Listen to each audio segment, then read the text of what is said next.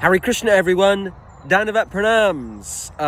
As you know, here at the Hare Krishna Project we are celebrating and marking the 150th anniversary of the birth or appearance of Srila Bhaktisiddhanta Saraswati Thakur all year round. Not just several weeks ago on the actual day of his Vyasa Puja. We're marking and celebrating that incredibly auspicious occasion all year round. We recognise very strongly the quite unique role, or the very unique role, that Bhaktisiddhanta Prabhupada played in the history of Gaudiya Vaishnavism and the impact that he has made in the world in terms of the message of Krishna consciousness being spread all around the globe.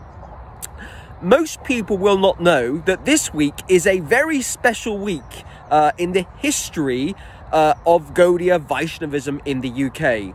This week marks the 90th anniversary of the foundation or the creation or the constitution of the brand new London Gaudiya Society. The London Gaudiya Society was established in London in April 1934. It was a branch of the Gaudiya Mat from India, and it was set up by 4 disciples of Srila Bhaktisiddhanta Saraswati Thakur that were already in the UK. So just to recap who those 4 disciples were. So in April 1933, so 12 months before that, 3 disciples of Srila Bhaktisiddhanta Saraswati Thakur arrived in the UK. They were Bhakti Pradeep Tirtha Maharaj, Hridaya Bon Maharaj, and Sabhidandana Das, or Sabhidandana Prabhu. And they came to the UK as part of this new missionary project to spread Krishna consciousness with Western people.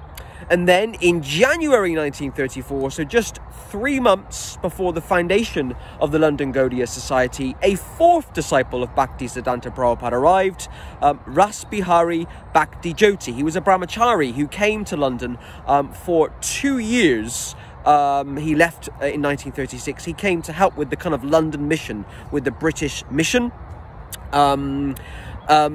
Many of you who will have read my book know I've dedicated an entire chapter to this, the history of Gaudiya Vaishnavism in the UK, where you can find all the details of those original devotees that came to London, the foundation of the London Gaudiya Society.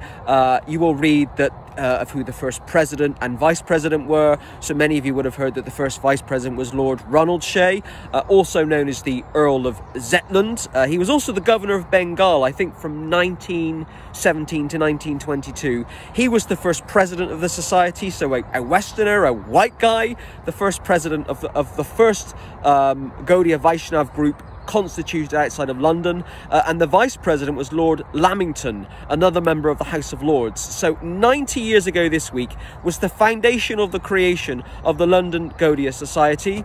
You know, every now and then I love to plug my book, but everything is in here, the Hare Krishnas in Britain.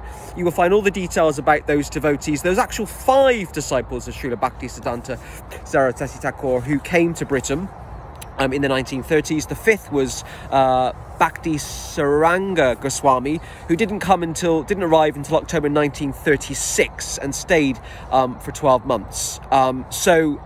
This is a very special week, the foundation of the London Gaudiya Society, April 1934. And do not forget, if you haven't already, please do visit the Gaudiya Mat Temple, the Gaudiya Mission UK in Willesden Green. They're like the original Hare Krishnas. They're the real deal, so to speak. They arrived in the UK 35 years before ISKCON. So if you haven't visited already, please visit. I can pass on contact details. So this week, a very special week in the history of Gaudiya Vaishnavism in the UK. It's the 90th anniversary since the creation or the constitution of the birth of the London Gaudiya Society in April 1934. Hare Krishna!